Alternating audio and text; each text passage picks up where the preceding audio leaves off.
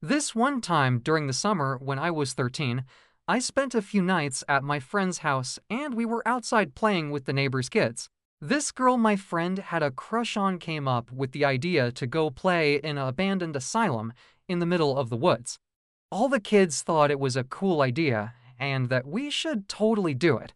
However, I didn't think it was a great idea. The place has been abandoned for, I believe my friend's dad said, 15 years, and that since no one has been taking care of it, it's probably not safe. Which is what I told my friend and the girl, but the girl called me a wusspuss and my friend took her side, which hurt because I was his friend longer than he knew the girl and he totally betrayed me. So we ended up going, and when we got there we went straight in. When we got inside, the girl said, "Let's play hide and seek." Everyone screams yay, and we played bubble gum to see who would be it. My friend ended up being the first seeker, so the girl whispered to everyone, including me, to hide in the basement. I told her that's a stupid and dangerous idea, but she and the others ignored me and ran downstairs.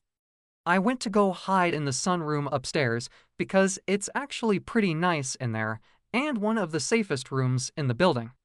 The stairs and the floor to the room is all concrete, so it's solid and less likely to break. When entering the room, I noticed a man crouched in one of the corners of the room. I played it off as if I didn't notice him and said this is a beautiful room and walked back halfway down the stairs.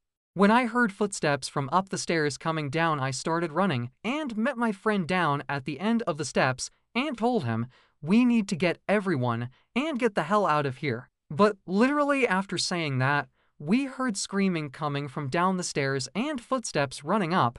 The girl and the rest of the kids ran past us and out the front door. My friend and I followed after them, and when we got back to the neighborhood, my friend asked the girl what happened. The girl said, "We went to hide in the basement and I hid in one of the pad rooms." This man says, "Hey cutie," and so I screamed and ran, and the others screamed and ran too. I looked at both her and my friend and told them that I knew this was a horrible idea. The girl started crying and my friend told me to F off. For the rest of the week I was there, I kept my distance from my friend. He and the girl were mad at me. My friend stopped talking to me and the girl and him ended up going out for a while.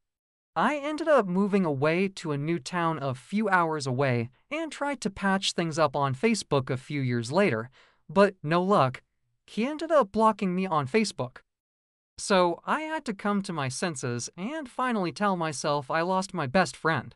But don't worry, I made new ones at the new town I moved into. And to my ex-best friend, I hope you're doing well and I'll always remember the good times.